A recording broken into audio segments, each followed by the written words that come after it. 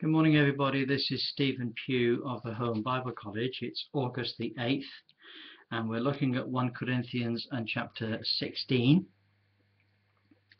Paul is drawing to the end of his letter, and he says in verse 9, he says, "A great door and effectual is opened unto me, and there are many adversaries." Paul is describing his future mission.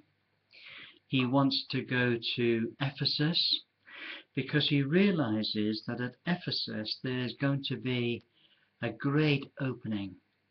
Sometimes in the work of God there comes an opening, a door appears, as it were, to open wide.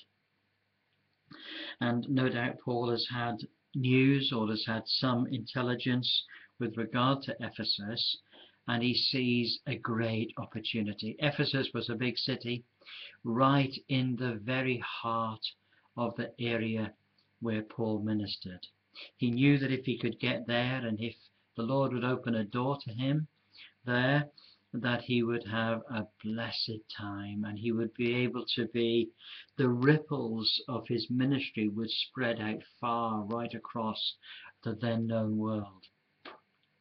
And so he's very concerned about this. We know from history that Paul spent 2 years at Ephesus, and when Paul writes the letter to the Ephesians, there's no doctrinal error to be corrected.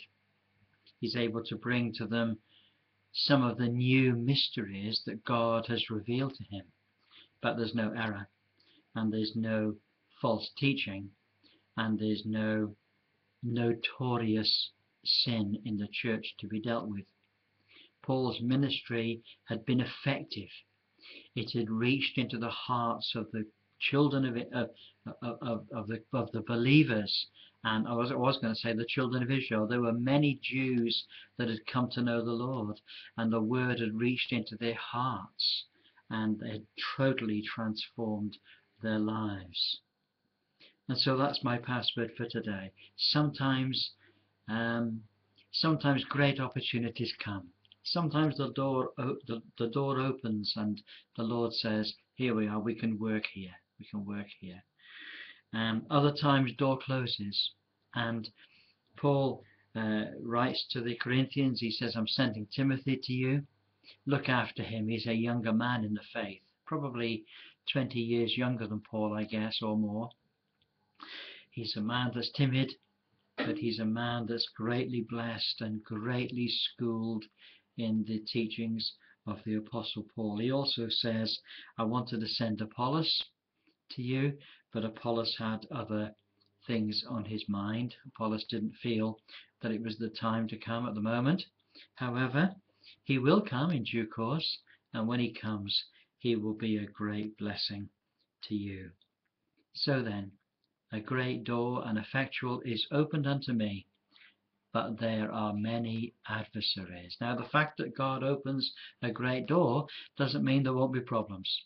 The fact that God opens a great opportunity to serve him doesn't mean that there will not be huge obstacles to overcome, huge people to face, huge enemies to face.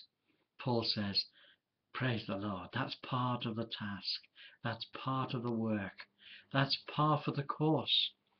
You see, you cannot have great blessing without great opposition.